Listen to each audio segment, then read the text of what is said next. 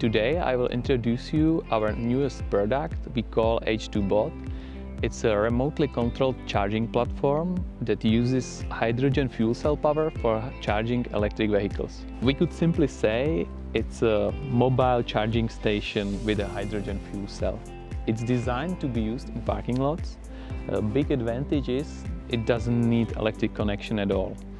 So you can use it anywhere where electric infrastructure is not available and it's not possible to build static charging stations.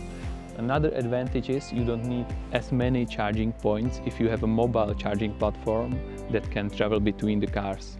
The operator sits behind the computer with the steering wheel, so he controls the vehicle sort of like a video game. After parking behind the car, not blocking the cars around, the robotic arm extends from the vehicle. Charging head with a 3D camera is put in front of the charging port by operator.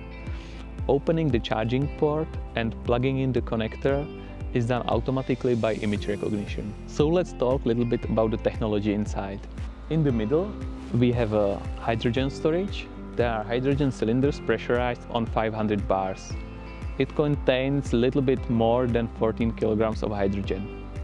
If the hydrogen runs out, it's possible to either remove the storage and put the new one in. It's also possible to fill it on the hydrogen filling station for passenger cars. In the back we have a fuel cell itself. It also contains the cooling system, the air filter, air compressor, coolant pump and everything the fuel cell needs to run. In the front we have the rest of the technology. We have, for example, the battery, which is necessary for running the fuel cell.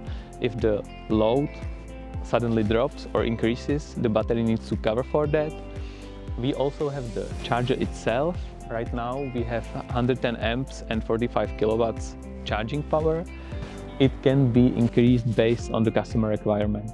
Completely in the front there is a robotic arm with the extender, and there are also some auxiliary systems like inverter for electric motor, control unit for a remote operation, control unit for the cameras, control unit for the system and some other things.